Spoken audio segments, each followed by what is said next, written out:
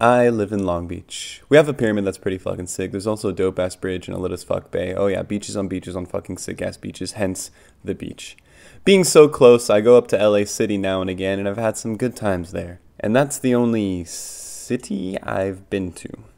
But it doesn't really feel like I'm passing through the hustle and bustle of a city, like I can turn a corner and have my life changed. It feels a little broken, spread out, kind of lazy almost, like all the fun shit is happening behind a door and you have to know a guy to get in.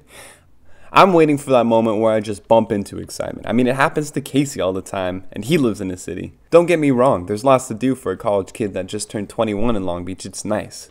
But let's just say, walking to the party is out of the question. I've always wanted to be in a big city. It's just that I'm tethered to this place, so I stay close by. And I'm a year out from getting that crest of achievement for a degree that will help me 0%. One day, I would think. One day. And then, out of the fucking blue, like the unprecedented success of D-Trump, like the step that you didn't see, like the fucking M. Night Shyamalan you used to love, I get a text. Reunion in San Fran? Friends have fallen on hard times, and we need to light up a trip.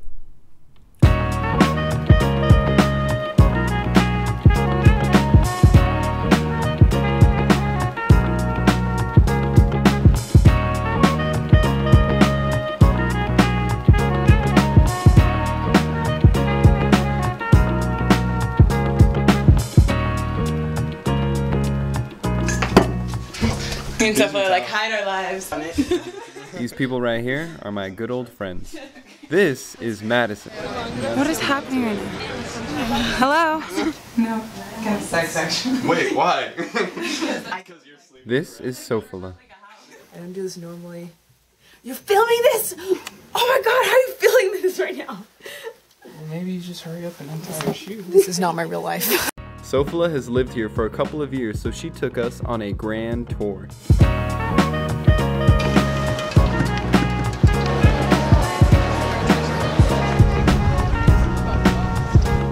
Like, guys, we're not even like 1/3 of the way there. Golden Gate Bridge.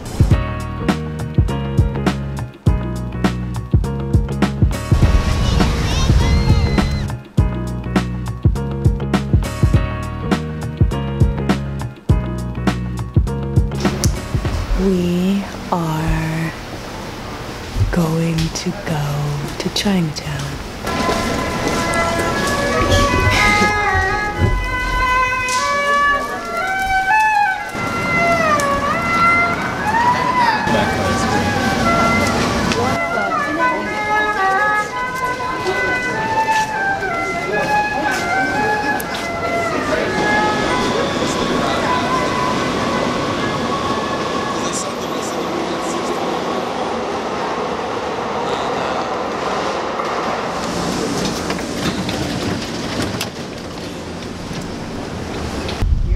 Ready?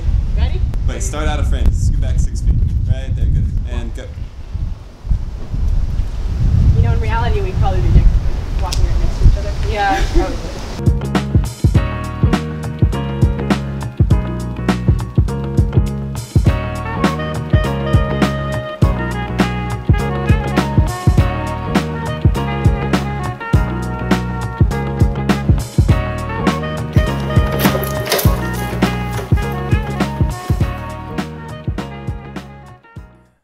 I saw a really dope pyramid, a fucking sick as shit bridge, and a fucking lit bay.